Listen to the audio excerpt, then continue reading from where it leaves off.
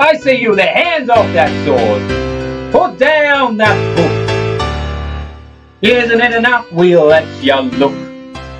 I hate to dash your futile little hopes, but you pay your sixpence and stay behind the road. I cringe when every cobbler or butcher or farm comes touching my banistrades and banging my armor. They think you're everything of you, they pound your cornerstone. Who would want to be reminded of what they'll never own? But my politics are purely democratical.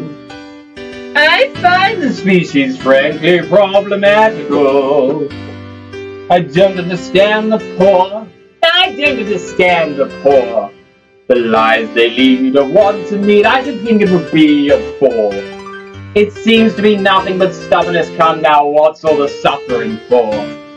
To be so debased and terrible taste, I don't understand the poor.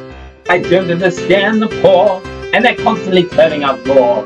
Every festering slum in Christendom is distorting its youth by the score. Now I suppose there are some who can listen say that pickpocket, beggar and whore. From what I can tell, they do quite well, they're rising above and it's work that they love, but I don't understand the poor. Where's the dignity? Where's the pride? The humility? Leaving the lame and the halt aside, why accept charity?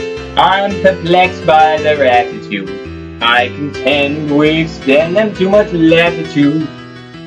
My tenants have no excuse. At Christmas I give them a goose. Where's the integrity? Where's the gratitude? I don't understand the poor. I long for days of yore, when ne'er a vassal stepped into your castle, they knew not to darken your door. Now they barge in every Tuesday with this sickening, thickening roar. Fight better and trample, set an example, we teach them to read, but do they succeed when they're hungry and frail? We feed them in jail, we send them off to war. I don't understand, I'm not being frank, I don't understand the war. I don't understand. Oh, there's one other myth I thought. He's missing a leg, but a very good egg, a gentleman food for the poor.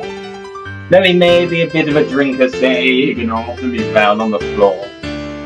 Through all of his pains, he never complains. He's bright and astute, it's a shame that he's mute, and according to mother, he may be my brother, a fact that we'll choose to ignore. But I don't understand, I'm sensitive and I don't understand the poor. There are pots on the land, I don't understand, I don't understand the poor.